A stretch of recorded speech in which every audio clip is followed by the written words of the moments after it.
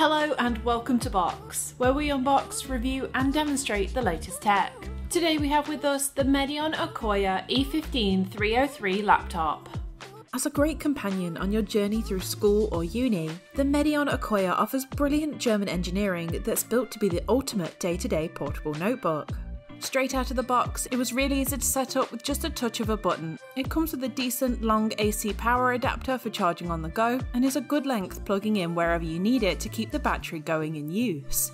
The entire look is very simple, encased in a metallic housing that feels pretty sturdy while remaining light. The design is incredibly simple here, with just a plain smooth exterior and two branding stamps on the back and below the screen. It's a great universal design that could fit nicely into any environment. The display has a slight bezel around the edge that doesn't take up a lot of the screen, and the matte coating really helps a lot with glare when in a bright room. I was surprised at how quiet the keys were, making typing a much better experience as it isn't so distracting. I found it interesting to see that it has an LED backlight on the keyboard, considering how low cost this laptop is. It's bright enough to allow me to see the keyboard in a dark room, and I can easily toggle it on and off just using the Fun button and the spacebar.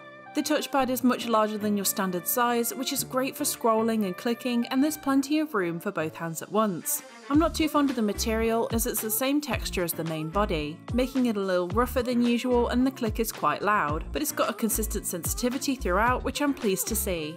In terms of connections, there are a few basic ports on the side to assist with connecting external devices. On the right there's an on-off switch for the inbuilt camera, a single USB and a headphone port. On the left there's a small power input, a HDMI, a DisplayPort/USB-C port and a microSD reader. Though it's a little limited, it's nice to see the range of connections that open up use with external monitors and external storage that I find comes in handy when creating and presenting university projects. The 15.6-inch 1920x1080 resolution Full HD IPS screen had a brilliant brightness range, and movies and shows just looked impressive. Colours didn't look washed out at all, with beautifully bright contrast and depth on cinematic movie trailers. Images came out nice and sharp when browsing the web and reading articles, which is what I predominantly use this laptop for. From the sharper viewing angles, I did lose a little bit of the brightness and colour, but I didn't find this too much of a problem as I usually just turned it around to see it directly on. The Akoya E15303 is equipped with an 8GB of RAM and 256GB of SSD.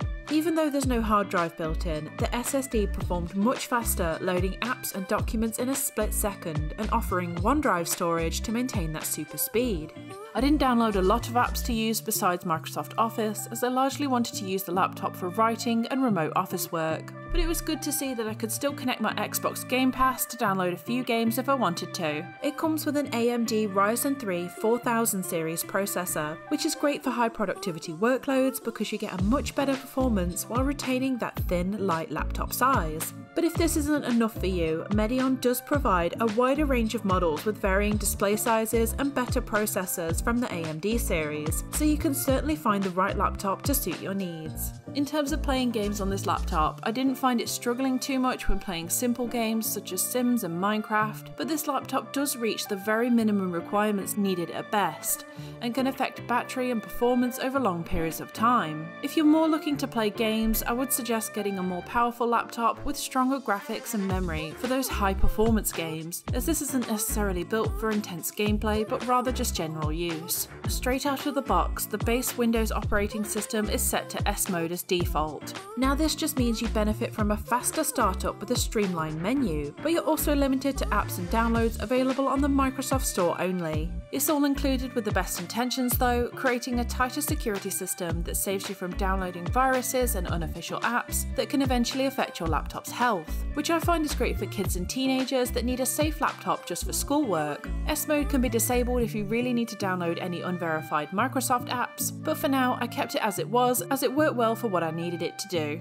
It's good to see that it comes with an inbuilt webcam and microphone for jumping into online office meetings and keeping in touch with friends and family.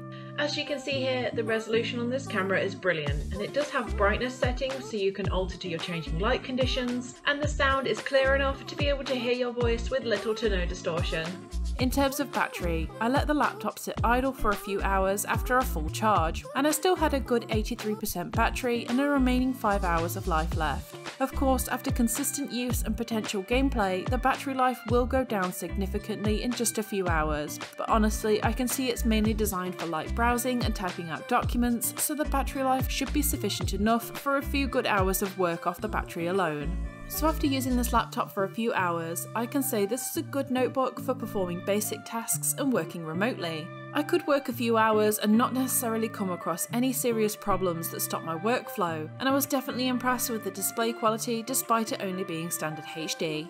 So what do you think about the Medion Akoya E15303 laptop? Let us know in the comments below, and if you like this video, don't forget to like and subscribe to Box, where we have plenty of hands-on reviews on the latest tech.